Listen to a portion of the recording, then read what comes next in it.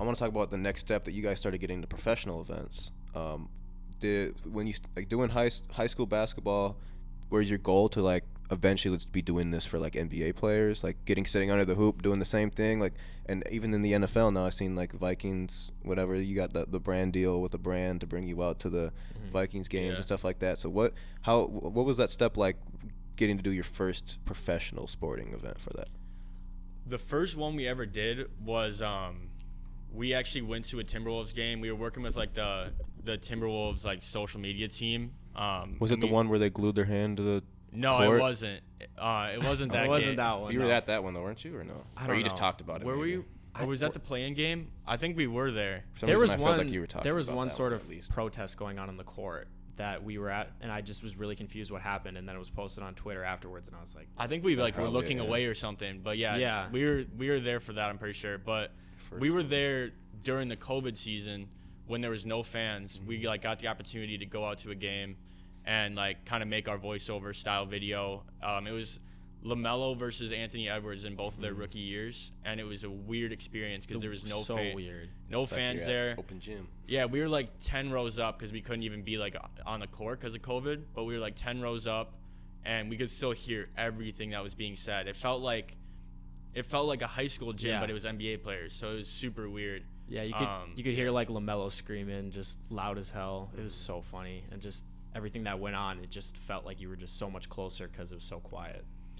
Yeah, so we did that with like the Timberwolves social media team, but I guess the goal wasn't to like, I would say the goal wasn't to like do this at high school level and then move up to the NBA, because like we talked about earlier, like we kind of like having the opportunity, to cover the high school games, kind of control like, I mean we're the only ones telling the story a lot of the time, and nobody can watch it on TV, so we like that aspect of it. But of course we want to make all kinds of different content, so the opportunity to go to Timberwolves games and Vikings games is definitely fun, and it kind of mixes up the content. But high school, I would say, is definitely like looking into the future is our kind of our niche that we want to stay in primarily. Yeah. I feel like you guys have like some type of gold card where you can just pop up to a Timberwolves game and just scan in and get in for free or something. Nah, I wish. We are season ticket holders though, Okay. so we got but the. I do wish we had that gold card. We got the starter membership, so we like have the nosebleed seats for every game if we want them. But it's we don't have that. That'd be nice. Yeah, I just feel like Maybe you guys one are at day. that point where it's like, shit, you might as well, because who's the one guy, Josh Englert? Yeah. Yeah. He seems like, I know he was one that I was thinking of, pop my head when I know he started working for Slam or Overtime or maybe both or whatever, and he seems to be at like every game too, and I don't know if he's getting. He's at every game. Yeah. If he has like a specific like player that's getting him in there, be like, yo, make sure you get like a recap of me, but you can do whatever you want as well. But like that's how like he was like one of the first people I seen taking advantage of Minnesota sports with like mainly basketball, but I think he was doing some football stuff too when like Jalen Suggs was playing football. But yeah, then I seen you guys come out, and then I was like, oh shit, like these guys put the whole brand behind it, and then hell yeah.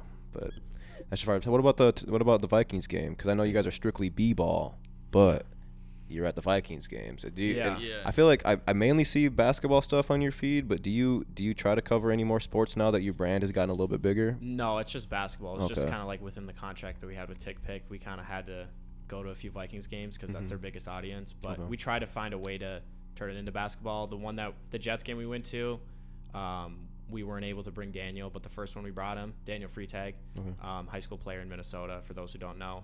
And we kind of just like brought him along because he's a two-sport athlete, asked him questions, kind of just like have an overlap, so it kind of makes sense. That, I don't know, but we did so on Strictly B-Ball, we want to keep it, like Nolan said, basketball, but I mean it is in the name, Strictly B-Ball. But we started a second account called Strictly Football. I was just about to ask that. Yeah, so we are experimenting a little bit with that, and it's actually like done really well on TikTok. And like the first like, so we have a buddy named Leighton. He's Shout out Leighton. Yeah, he's kind of helping us with the football side. He comes up with ideas and films it, so we're kind of introducing him as like another face of the brand, I guess, on the football side. So yeah, we're seeing how Strictly Football could go. We got a new account. Damn. You guys could really go crazy with that shit. Yeah, the different Like, thinking niches, about it. like, Like, making separate bro, accounts. And If then y'all want to partner up and do strictly music, hey man, I'll be down. we'll keep that in mind for sure. Yeah.